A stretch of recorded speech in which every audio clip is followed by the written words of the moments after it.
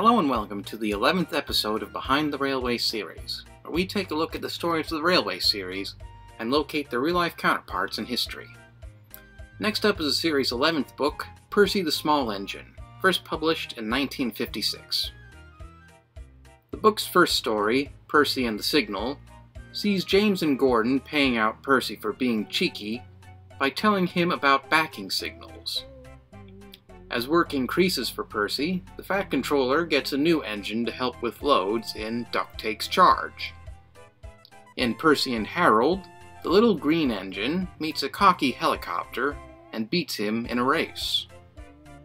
The final story, Percy's Promise, has Percy braving a flooded line with the help of Harold the helicopter to take his passengers home. Like with several volumes, Percy the Small Engine was written based on correspondence from readers. The volume was also the first to be published by the amalgamated company of Kay and Ward. The signal in Percy and the Signal was not really a backing signal, but an upper quadrant signal.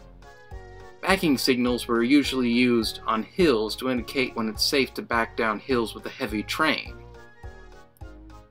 The character of Duck in Duck Takes Charge was named after an engine on the Reverend Audrey's model railway. The wheels were slightly off-center and the engine seemed to waddle along the rails, earning it the nickname Duck.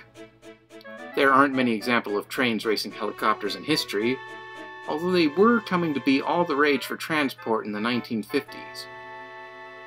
And although it seems slightly unusual, Percy's Promise was based off a similar incident in Norfolk, where a passenger train was stranded in a tidal wave but made it to its final destination using floorboards from the brake van. No helicopters were involved, but it did show the intrepidness of the engine crew. Percy the Small Engine was another hit for the Reverend Audrey, but it proved to be the final collaboration between him and illustrator C. Reginald Dalby. The Reverend and publisher Edmund Ward had constant gripes about Dalby's artwork, despite the fact his work for this volume was some of his best. Eventually he resigned, leaving Ward and Audrey to find a new illustrator for the next volume.